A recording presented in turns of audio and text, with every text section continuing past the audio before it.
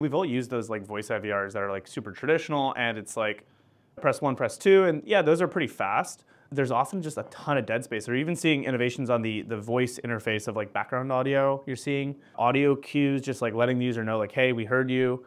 There's actually, I saw a really interesting interface where they had input cues, and so as you were speaking, what the agent would actually do is play keyboard clicking sounds just to let you know that like it's thinking it's actually hearing you.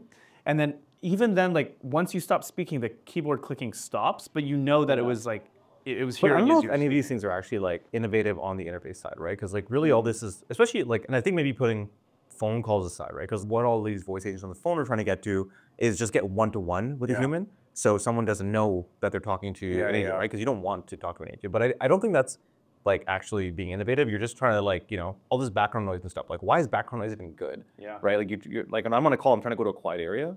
So I think, but like moving aside it from fills that, the space though, right? Like, because I think you want to tell the user like, hey, the thing didn't break. You know what I mean? Like if you have 2 seconds of latency, you know, maybe that's like a standard API. You don't want the user, especially with Bargain 2 on voice as an interface. It's like, if you hear 2 seconds of dead space, the user might start saying other things, which might actually break the bot, right? It might activate the Bargain. I agree with that, but I think that like at least when it comes to the topic of like interfaces, I think where the most interesting thought that's happening is on the web. Is like visual interfaces. Right? Like I think you're very limited with what you can do over like audio only.